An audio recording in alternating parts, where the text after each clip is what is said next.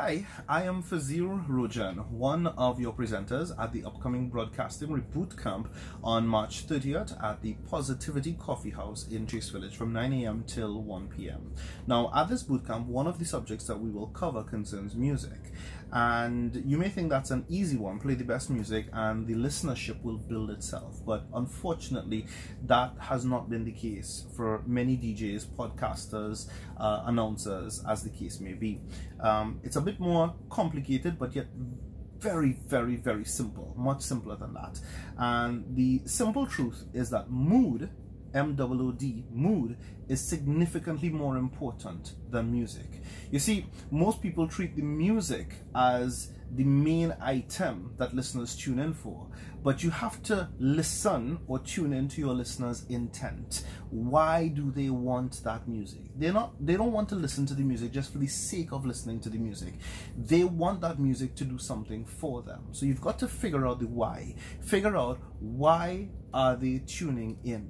And if you can figure that out, you'll understand what they want from the music and thereafter be able to play them the music that they want, or the music that will give them or put them in the mood that they are hoping to be in. So for instance, if you asked the listener what they wanted and they told you good music, ask them what they meant by that, or what good music would do for them. And they would probably tell you things like, good music would be music that is peppy, or music that keeps me awake, or music that inspires me. And that's the why you need to get to what, that's the why you need to work toward. When you figure that out, then you're able to play music based on the root desire of your listener. And this is why mood is more important. Where your listener is, where they want to be, your music has to take them there. You have to know where they are, where they would like to be, and find the music that can build incrementally to get them from one point to the next. The second point that I wanted to make to you is that what you play is not as important